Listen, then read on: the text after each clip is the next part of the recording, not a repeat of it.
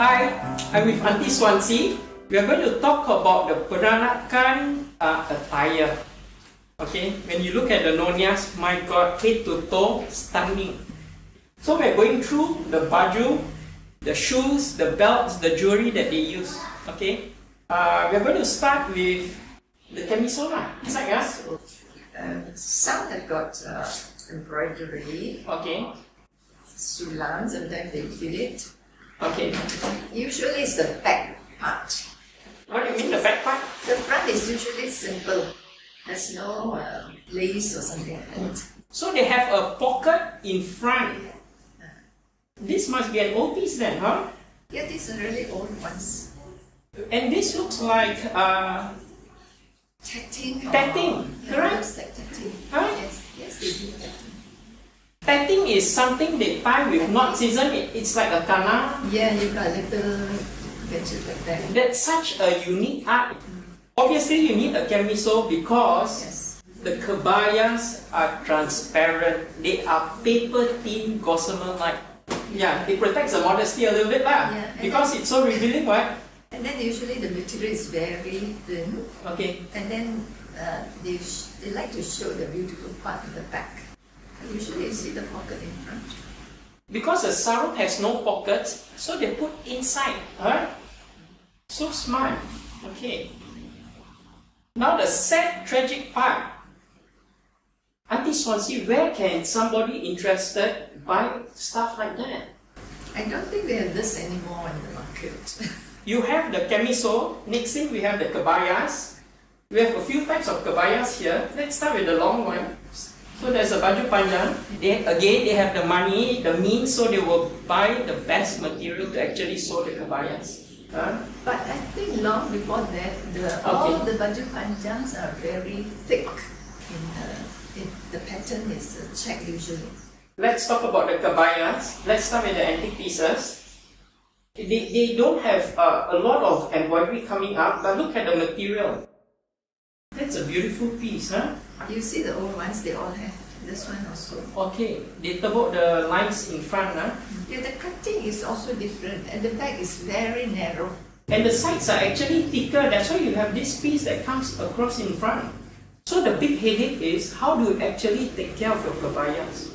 I think the material is good. Usually it's rupiah and it really lasts. It really lasts? Okay, what about starching the kebayas? You do that? In the present days, I think we don't like to wear. Because it's too hard? Hard ones. Oh, I remember my we used to starch. grandma. She would starch. It's shining and it's very smooth, you know. Thus, starching the kebaya helps to maintain it, to keep it longer. Huh? It does. It does, huh?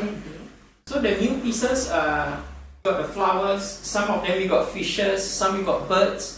Okay, so the kebayas, no problem, we can still buy it. Okay, there are still people producing it. Of course, the price range, you can pay an arm and a leg for it. You can get cheap ones from Indonesia. Huh? Big difference. The wonderful thing about kebayas, there's no buttons. It's like one size fits all. Okay. So if you're slimmer, they'll take more cloth to fasten the croissants. Otherwise, they'll just use less. So these are beautiful pieces of croissant, beautiful jades, and then it's a bracelet. And there's a link. Matching bracelet. Very nice stuff, huh? Of course, the kebaya goes with the sarung. We have all the sarung behind. Color combination very important. So we have the belts. I'm sure we can get nonia belts nowadays lah. So these belts are amazing because again, one size fits all. You can hook any part. You can extend the belt. This is something I've not seen before.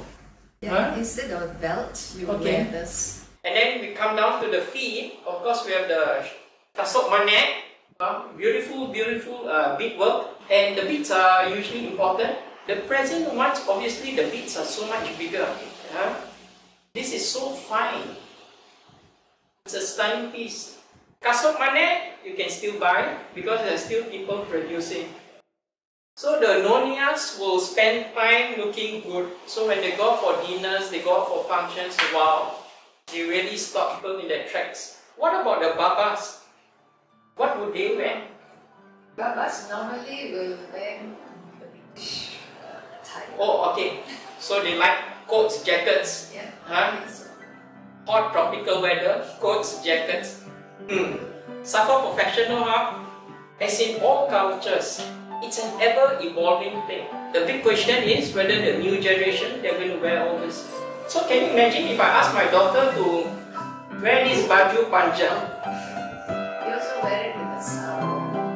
And with a sarong sabuk.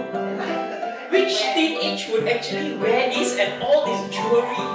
Thank you so much, Auntie Swansea.